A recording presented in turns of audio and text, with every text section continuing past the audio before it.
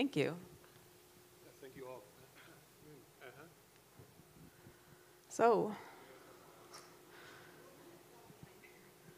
there's an on, excuse me. There is a switch on the microphone. Thank you all for coming out, and thank you, Meredith, for joining us. delightful to be here. Thank you. So I want to start out on a about? positive note.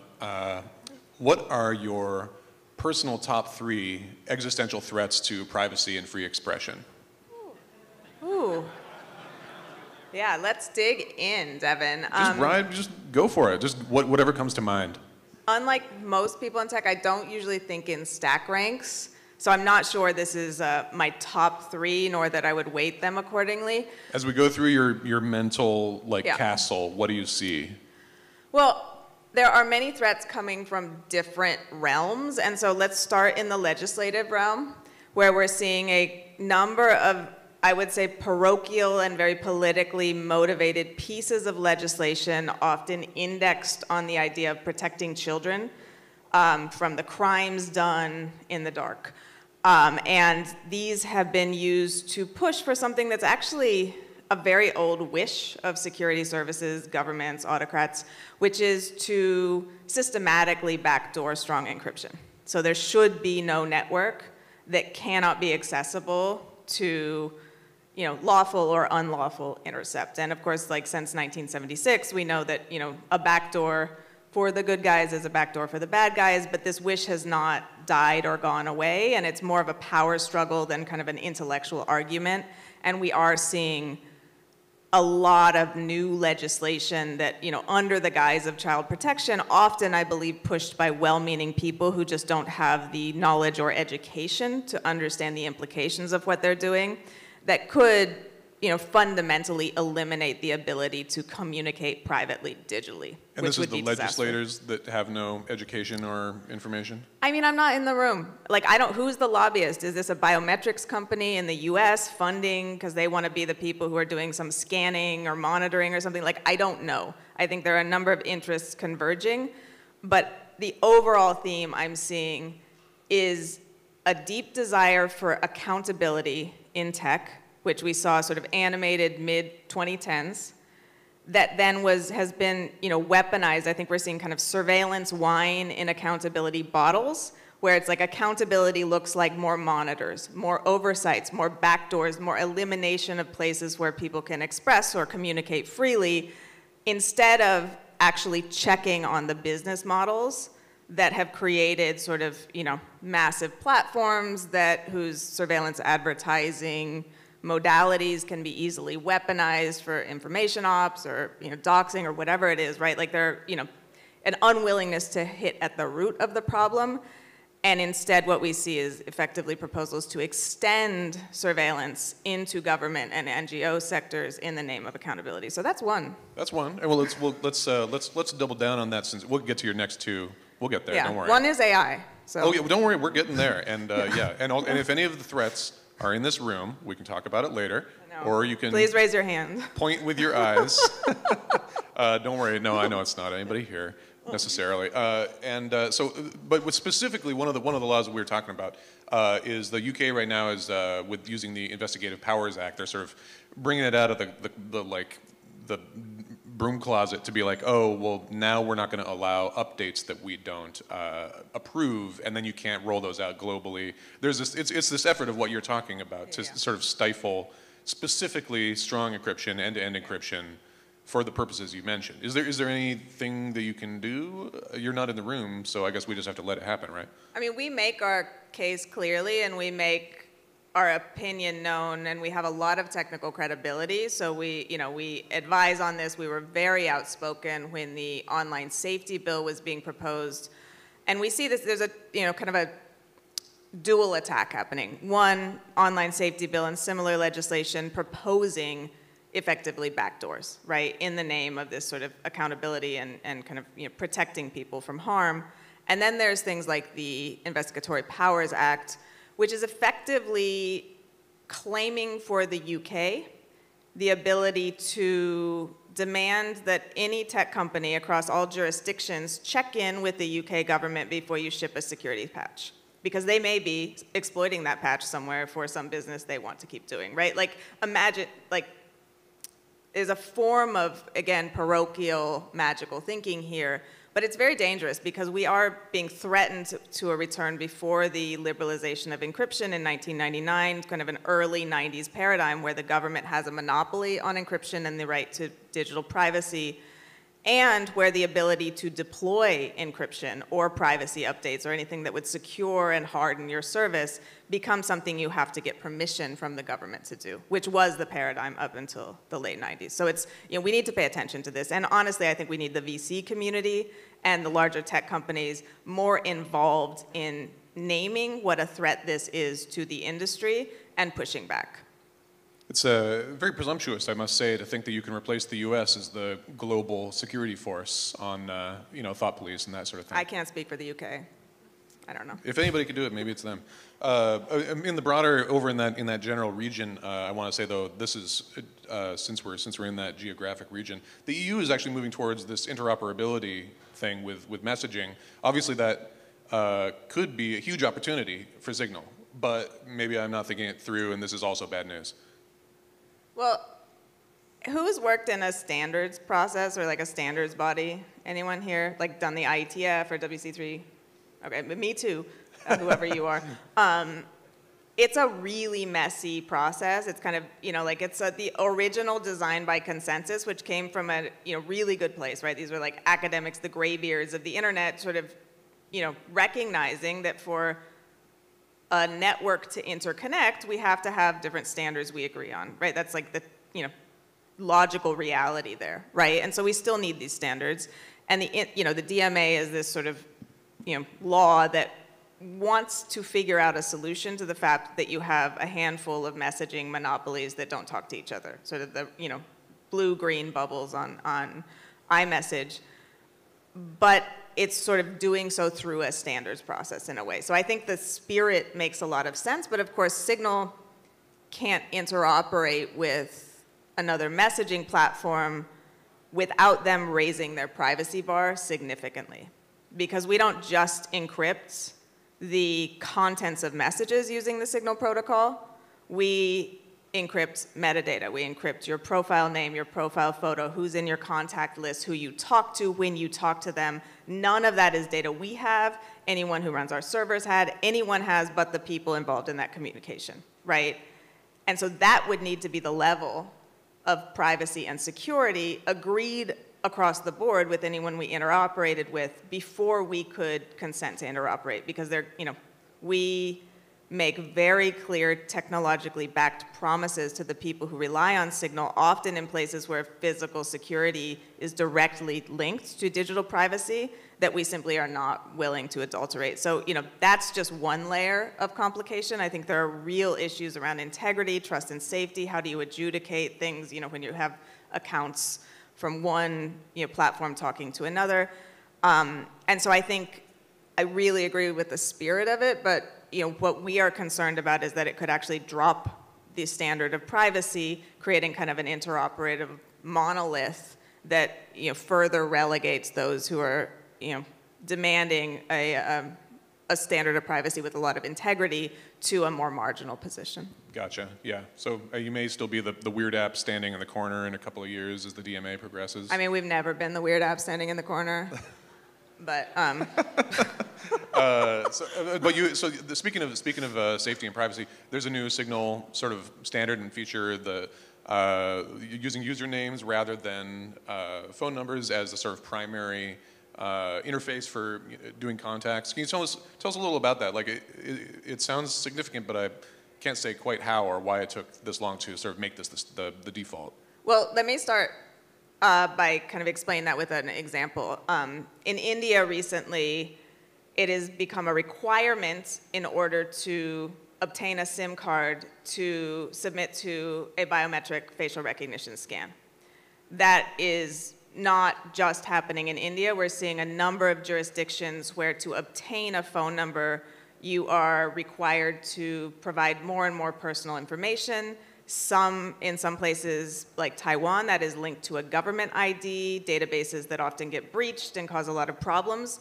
So that identifier in the US, you can get a burner still. You know, you can buy that data from cell phone companies, and it's not always private, but it's not as acute a privacy issue in the US as it is in many other places, and that is simply increasing.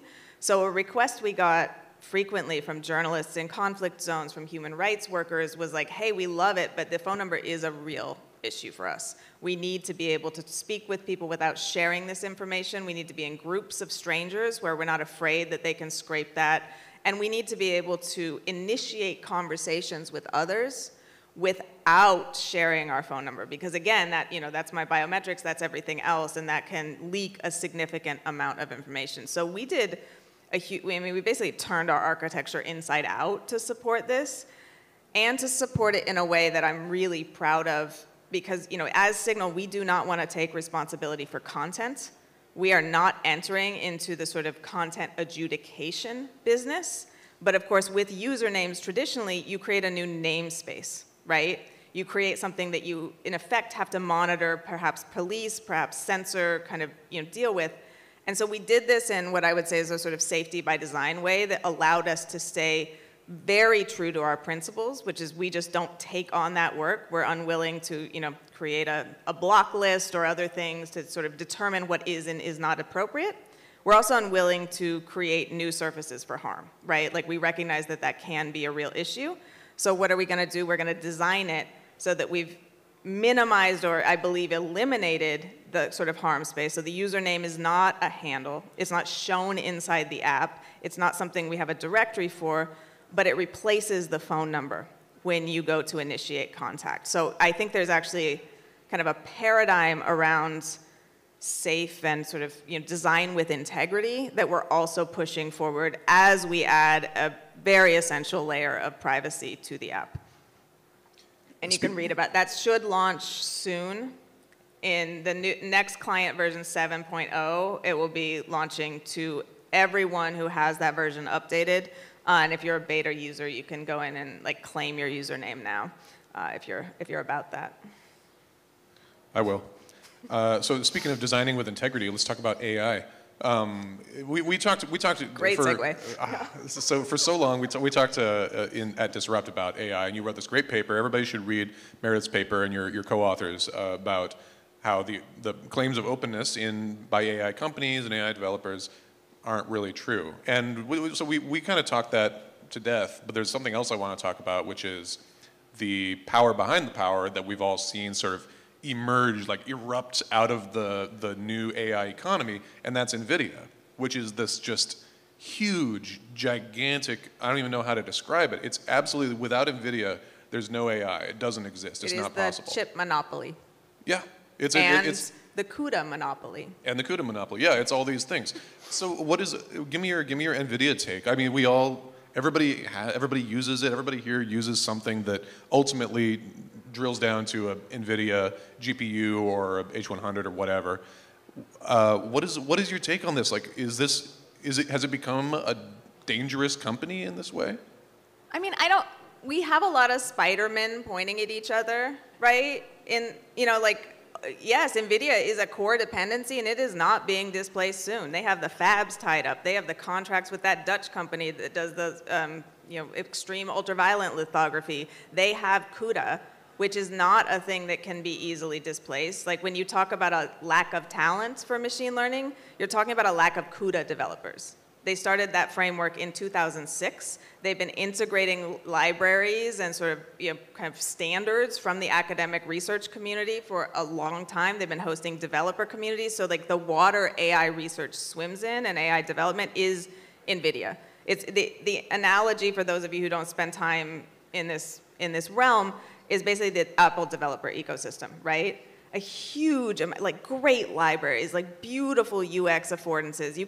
It's all open to use, but of course it only runs on Apple's proprietary systems, their hardware, right? And that's what CUDA is, but that's for the entire AI ML ecosystem. And that's why AMD has a plausible competitor. They don't have CUDA, right? And that's why AMD isn't, of course Google has TPUs and TensorFlow, but that is used internally. And for some jobs, it's a little more efficient, but they still license GPUs because that's the standard, right? That's how machine learning gets built. So NVIDIA is a giant Accord dependency. It's not going to be easy to displace, particularly if you look at just sort of the TSMC, kind of the process to actually create a new fab, create new capacity there. It's just there's no time, right? Or the timelines we're looking at are not the sort of AI hype cycle timelines. But I kind of, I'm seeing Microsoft pointing fingers at NVIDIA now and saying like, oh, you really need to, if you're worried about monopoly, do not look to poor Microsoft. You look to NVIDIA, they're the ones. And you also look to Google. Google is the only, they put out this sort of PR missive last week, kind of their AI access principles, and they talked about Google being the only vertically integrated company from App Store to chips. And that's true, right? But then Google published a couple days later, like Microsoft is actually the monopoly because it has the OpenAI and sort of the Azure monopoly, right? So there's a lot, like, no one is innocent here. I think you should leave hot dog guy. We're all trying to find the guy who did this. And I think we need to recognize, like, this isn't, it's, AI is dependent on big tech. It requires big tech resources. It is not open in any sense we can be honest about, right? If you need $100 million for a training run, that is not an open resource, right? If you need $100 million to deploy at scale for a month, that is not open, right? So we need to be kind of honest about how we're using these terms. But I don't want the deflection toward like NVIDIA as the culprit of the week to detract from what we're dealing with is massively concentrated power. And I don't think there is a way to diffuse that without actually radically shifting the bigger is better AI paradigm, which is dominating the field right now. And it's dominating because it's essentially been effective in creating these, largely the LLMs, but some other models. It's creating the use cases that people are gobbling up. Although I'm still not sure if people are actually using. What use cases? Well, that's they're the ones everybody are using. No, but all of them. No, but I think I am not clear what the real business model is, right? Like ChatGPT is an advertisement for GPT APIs you can license from Azure, but it's not making Microsoft any money. What's making Microsoft their money is the ability to license those APIs. And if you look at the cost of training and then inference of these models, I don't, an email prompt or an information retrieval intermediary or even Copilot, it's not clear that the amount of money going into the solution is really how we want to solve those problems. So I see the business model not being baked. I do see the only pathway toward customers still being through these large tech companies, right? Like that was, the Lightspeed gentleman who was up here before said that more diplomatically, but like what did Mistral need? They need compute and they need access to customers. And there's no, that's cloud contracts or that's owning a massive platform like Meta. There's still no business model beyond that. And what problem these solve for the cost is still not clear. I'm sure you all are diversified. You'll be fine, but yeah, sure, it's fine. And what do you think about the databases that are being built? I think when I think about how much ChatGPT or Claude or whatever is being used every day, thousands and thousands, millions and millions of prompts asking for this and that and all this kind of thing, and that's all going into a gigantic bucket where they're like, boy, is this bucket going to be valuable in a couple of months when we make the next one or try to sell it to the next guy. I mean, like all the data they are both collecting and creating. Yeah, I mean, every single thing. Yeah, I mean, I think this is a surveillance technology, right? It doesn't, it relies on surveillance, which is the mass data that is scraped from the web and sort of, labeled or, calibrated depending on the type of model you're building. This is a technology that produces surveillance data, even if it's through inference, not through sort of direct observation or its proxy. And this is a technology that in using it, you are providing very intimate data often to these companies that they're using for, whatever. And, we don't have a federal privacy law, so for whatever is still kind of the paradigm there. We only have a few seconds left, but I wanted to give you the opportunity to clap back at Apple for their quantum shade that they threw at you, just in case you wanted that. Oh, no, being talked about by Apple is fine. Welcome to the party. We were there May 2023. And it is really important now to begin securing your crypto systems for a future in which sufficiently powerful quantum computers could crack encryption today and read all the data that we're protecting with it. So Signal did that. We deployed it in 2023. We were the first messenger to do so. Apple followed suit very recently and sort of did a whole, their marketing team spun up beautiful branding. They're so good at that, with a kind of explanation of adding post-quantum. But we're a nonprofit. We're not here trying to sell Signal over Apple. If we can raise the bar and keep raising it, that's actually our goal. So it is really good that Apple's doing that, and you all should actually worry about that now, because you don't want to be 10 years from now realizing that everything in your encrypted database is now open to scrutiny because you didn't secure it with a PQ algorithm. Oh, well, that's something to worry about 10 years from now, I guess. Or we can talk about it then. That or climate, I don't know. But. All right, well, thank you very much, Meredith. Always a pleasure. Thank you.